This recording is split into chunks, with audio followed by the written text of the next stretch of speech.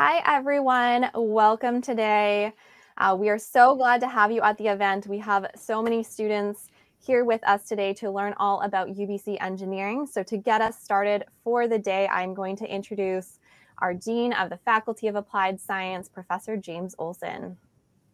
Great. Well, thank you so much, Erin. Good morning, everyone, or maybe afternoon or evening, depending on where you're joining from.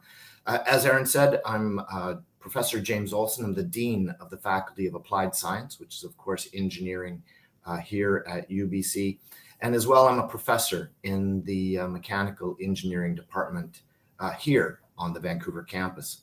Before I go any further, I'd just like to acknowledge that UBC has built its Vancouver campus on the traditional, ancestral, and unceded territory of the Musqueam people. Our Okanagan campus is on the Silks Okanagan people. I'm really thrilled that you've been able to join us today for this open house. And I'm reflecting a little bit on why you're here. And maybe you've come because you have a specific career in mind, perhaps engineering. Maybe you've come here because you're good at solving problems. Or maybe you're here because your parents or someone else may have told you that you had to be here today. But I'm hoping, whatever reason that brought you here, I'm hoping that you will leave knowing more about UBC Engineering, and that it's certainly a place to be if you want to make a positive impact on the world. I'll share a few stories with you. You've likely heard of Ada Lovelace. She was a computer programmer 100 years before the invention of the computer as we know it. And Ada, of course, was an engineer. You'll also have heard of Thomas Edison, who created the light bulb, the movie camera, the battery for the electric car. Edison, too, was an engineer. And these are just a couple of the many famous engineers from the past. People in the field now are doing work that's just as exciting, even if their names aren't as recognizable as Lovelace and Edison. And many of them are right here at UBC. For example, Dr. Anna Blakeney is a UBC biomedical engineer. She's helped develop a COVID-19 vaccine that's saving lives and protecting people from that harmful infection. Dr. Majid Mohseni, a good friend of mine, is a UBC chemical and biological engineer. He's helping to build water treatment plants for Indigenous communities, which brings about health and quality of life in these remote regions. Our biggest challenge right now, of course, is no surprise, is really climate crisis. And I refer to that challenge as the challenge of climate and equity. And engineers are uniquely skilled to be able to help find solutions for some of these large global challenges. Engineers are problem solvers, and so they're actively tackling these global challenges that are facing the world. We need engineers to reimagine everything about the built environment and the infrastructure we use every day so that we can reverse some of the impact of carbon on our planet. We need new types of energy, new infrastructure, new systems. We need to restore vitality and health to our land, oceans, and air. Our health and the planet's health relies on engineers finding innovative fixes and solutions. We also need engineers to help us build more inclusive and equitable society where everyone can thrive.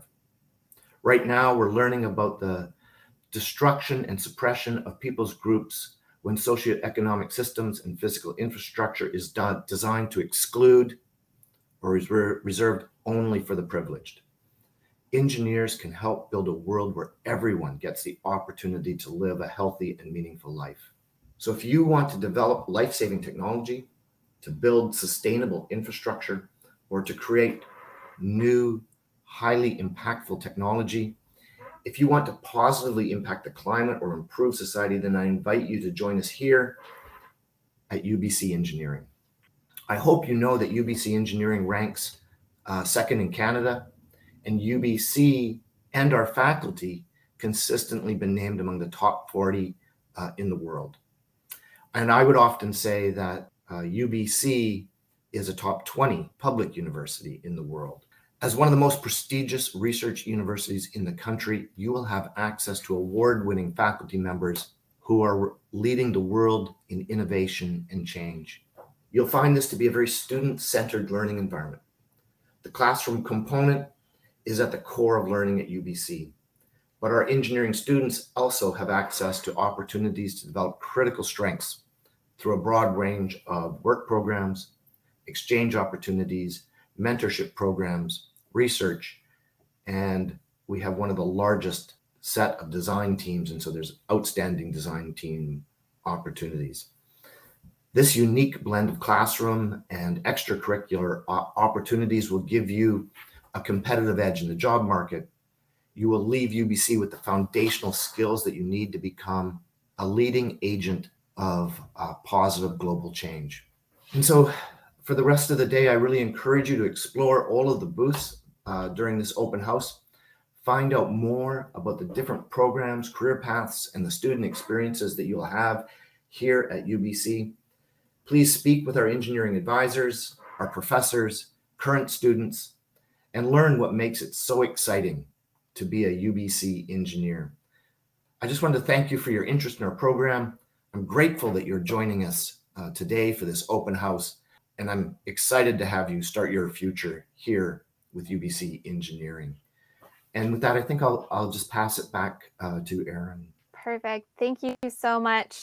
We are going to stop this broadcast for just a minute, and we'll be right back with our Why Engineering presentation that will share a lot more about why you should consider engineering as a future degree and career. Thank you so much, James. Thanks, Erin.